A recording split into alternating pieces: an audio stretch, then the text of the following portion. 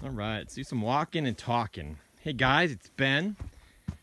Ever since I kind of invented the ComCHOMPinator, we've kind of skipped the step in the compost, and that's actually making compost, right? I've always kind of had this, I need a machine that can take this, right? This is a stalk of a sunflower gone by, right? And it's got, you know, this fibrous material, which is cool. It's also got dirt. Now, I don't want to put it through like a tree chipper. They're a little delicate for that. So I've always kind of been thinking in my mind, well, I've got all these mowers. There's got to be something I can make that can use the power of a lawnmower to create compost, which we can then recompostinator later, right? So let me show you my idea. So I have these crates. The company I work for gets a lot of pallets, and other companies that I see around have pallets that you can come and get. So I've got a bunch of crates. And so what it would be nice is I'm thinking is to have some sort of machine mounted on the top of one of these crates. So what would happen is, in theory, we'd have a top on this here. We'd have our lawnmower device on top and a hole for things to pass through. So we would somehow get things into the top of the mower. It would shred them with its blade, and then it would actually discharge it down into this bin here, which if we cut a hole in the side, we could then shovel out. But that keeps fingers and things out of the blade area. So that's kind of my idea. You'll see it as we kind of go through, because we're going to build this thing, of course. It's the whole point of the video. But definitely need the crate and the roof for the crate, and one of these is the top for it, to put the mower on. Now let's go see if we can find a mower. Of course, in my travels, I run into lots of mowers. This one's all ready to go. It doesn't even have wheels on it.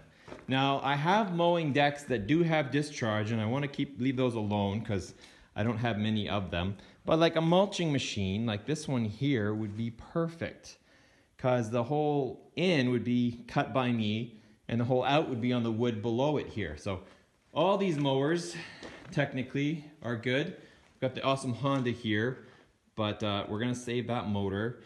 And that's a nice generic motor. That's a good one. And I have over here, we'll leave the side discharge alone. This one looks nice. It's kind of a 21-inch mulching deck. That's a discharge. And this, ooh, this Landmark is pretty. 3.5 horsepower, not as much, but might be only, but oh wait, it has the bagger, so we'll leave it. And that one also has the bagger. So the decks are good, even if the motors suck. The Honda will probably end up on one of these. But this one has no bag, and I don't know if it runs or not yet, but that's easy to fix. Oh, there's a mouse, so I've got too many mice in here with my beautiful car. Slowly becoming a barn find.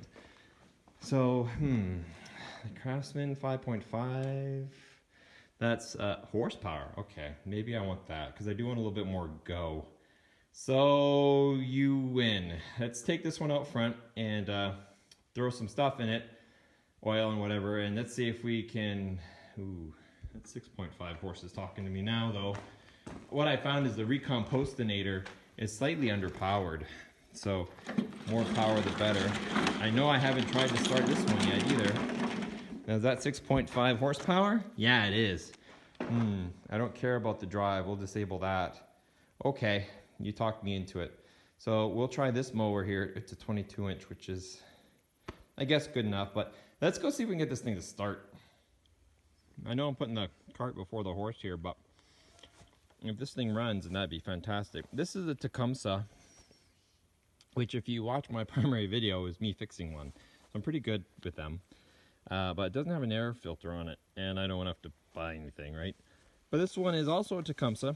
It's only 3.5 horsepower, but it does have an air filter on it, if you notice. So we'll make it work. But once again, we're back to the red one, which would also be fine. It's just kind of underpowered, right? So we'll try to get the big one running. So let's go ahead and do that. In fact, I can check the oil right now. SAE 30, not even a 1030, just a 30. And oh, it's really crappy, but it's in there. So that's enough to know if I can get it running, great. Then I can start working around it, right? I just need to start the frame. It is bone cold dry, which is cool. The primer bulb is cracked, but hey, look at that. I got a spare over there. Sweet for me. This is kind of, That's not very free. That's not bad though. Okay, so we'll see if it has any spark. The dead man control, I think, on this one still works. Yeah, I'm using a battery charger on my phone. And then it's got this engage drive. It goes click or something. Yeah, it may have at one point. Looks like there's something broken there. But you click it in gear and away you go. Just a stupid spring and a belt that comes off. Don't really care about that. All right, let's get some gas in it. Pre-made gas and 2 times the dose of seafoam running formula. If I get rid of these 2 mowers, I'd be down to 19 spare mowers, so kind of lame, I know. But that's some of the tank. The fill fort's right here, right? So it doesn't have to be that high up. And I'll just get my gas back if it doesn't work after we figure out what's wrong with it. It does have a primer, so we can speed things along, but the bowl does need to get flooded. So we'll just chillax with that. We'll give it a few minutes and come on back.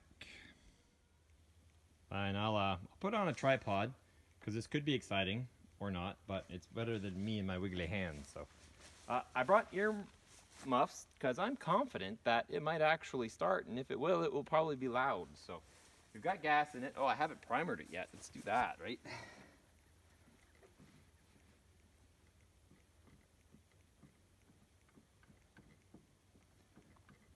Let's not be shy. Thing hasn't run. It could have run last year. I don't know when I picked it.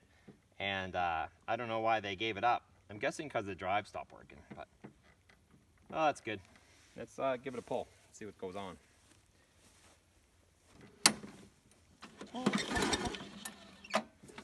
You know, before I get too crazy, safety first, right? Let's make sure this thing has oh, wow.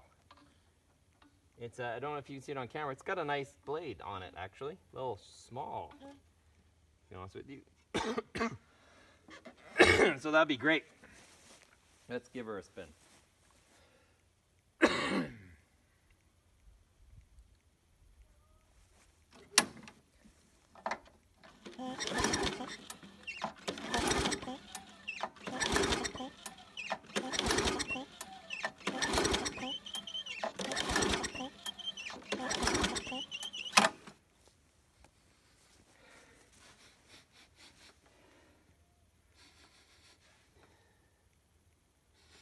And there's no gas smell, so I've been pulling on it and there's still,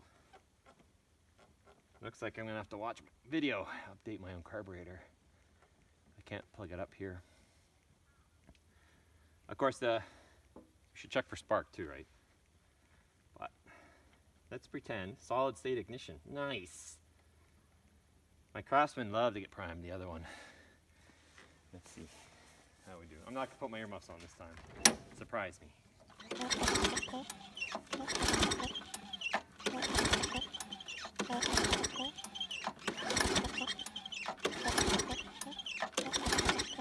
Not a peep. So let's squirt some fuel down the carburetor because I'm cool like that. See if we can get a kick out of it. If not, we'll pull the plug. Okay, so we have some gasoline in my little gasoline squirt bottle here. A couple squirts never hurt anybody, right? All right. Let's close. That should be open in theory. Okay, let's try again. This is just the cheap way of checking to see if it's a spark issue. If I don't get any bang for my buck here, then it's definitely probably a spark issue. But if I do get a bang, then it's a fuel issue, and we'll continue on with this frame.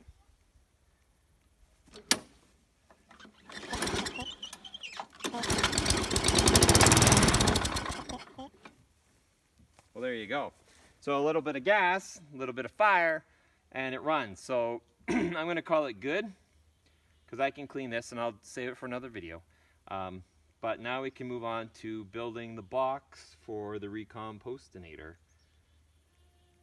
So let's do that. At this point, I'm sure my wife's like, great, I'm putting crap on the lawn. That's awesome. Okay, so we have a crate. I saved some wheels from a cart, so if this works out, we'll put wheels under it, so that'll help. But my idea is that you will transport this to wherever you're composting stuff or want to. And it'll be in the 2 pieces, of course, the bottom and then the top with the mower on it. And you'll assemble it on site, run it, shred everything. At some point, either through some sort of door, I haven't figured that part out yet, you'll open it, take a shovel, dig out what you need, put it in the wheelbarrow, haul that to the compost pile, and put it back on and continue on. And then when you're done using it, just pick it up and haul it away. That way you can keep it in the barn or whatever over the winter time. But you know, you can bring it right to the sunflowers when you're shredding those, or the potato plants or whatever. So there's the top lid. Now let's transport that onto there so we can kind of get the feel of how we need to design the chassis for this thing. All right, last segment of the video. Okay, so we've got the bin and we got the mower. I had to use some lubricant to get the wheels down low as they can. The nice thing is that it will sit on its chassis, or the frame will anyway. So that's great because I want minimum gap here for obvious reasons. It's now at mid-level, so any shrapnel will have a very small hole to get through, and we'll build a frame, like I said, with 2x4s to encase it, essentially. I need to figure out two things. Where to put the hole, the first hole being on top, and I'll have to cut that hole, and it will be a substantial size. So I'm thinking the higher up the better, so maybe up towards the tunnel here, like right here, in the and this will be where the product, and I'll have to build a chute, will come in. So that clump of dirt, that clump of plant, that clump of whatever will come into it. And I keep calling it the ComCHOMPinator, but it's not. It's the ComCHOMPinator or something like that. Yeah, you are, buddy. And that's my 3-year-old son. Or I could cut it here. It could be substantially larger in a nice area, and then the blade could essentially, it's going to be coming around here, and we'll flip the blade over too, right? So the blade's on top and the fan's on the bottom. We give it that much deck to spin around, and then if we put the hole maybe, I'm thinking maybe in the wood, underneath the deck, maybe about here. That's kind of the natural discharge. That being said, I don't want to rush things through. I want it to get chipped up quite a bit too, right? So, but I'm thinking maybe back here. So that way, if we drop stuff here, it would come around, and then it would shatter back here. Plus we're up higher off the blade level up here, so stuff can fall in better. Like we could even cut it here. And then it could also be a good gauge to see if a hole is plugged, right? You could look down and see. But the biggest thing is we have to make some kind of chute defense, right? Because you don't want to throw something in, a rock hit or something, and have it come flinging back at you, right? You'll be wearing proper protective equipment, but still, that's not cool. So I think we'll cut away that part of the deck here. And then the hole in the wood would actually be somewhere, maybe even in here. Just a big hole for things to fall. I wonder where I got that grass from. Let's not try. Could have been just dragging along and picked up my own grass. Anyway, I wander. Cool thing here, so you can take the handle off, this extra handle, just leave the bar for starting. So that's a win. The whole front gear mechanism, gone. Don't need that. And I got to redo the carburetor, which will be another video, of course. And then we can always plug up the front here as well. I don't know how windy this thing will be. So we'll inevitably get it running without the front here. Maybe that'll be peachy. Maybe we actually take the whole nose off, and that's where you shovel from. So you can stand back here, shovel the crop in. It grinds it and makes it into dust and powder and stuff. It sprays it down in here, hopefully, without plugging too bad. And then you can just, once this is full, you shovel it out into a wheelbarrow and haul it to your compost pile. That's what I want, okay? So this is where I'm at with that. So if you have any questions, you won't, because it's new. If you have any suggestions, holy crap, lay it on me. I'd love to hear some suggestions for that. The mower's probably pretty good. Go ahead and leave those in the comments section. We'll leave it for now. I'm not going to call it part 1, because whenever I do parts, I inevitably don't do it well. So we'll just say that this is the inspirational side of the ComCHOMPinator. The ComCHOMPinator is pretty good. Let's go with that. Anyway, if you have a name suggestion, I'll take that too. But all right, guys, have a good night, guys and gals. Have a good night, and we'll see how this project continues. Thanks for watching. Be sure to check out the video I've got lined up for you next, and the playlist I've got cooking up for you. Be sure to subscribe to my channel and to my homestead channel, where we've got a little bit less tractory stuff going on for you. And we'll see you next time.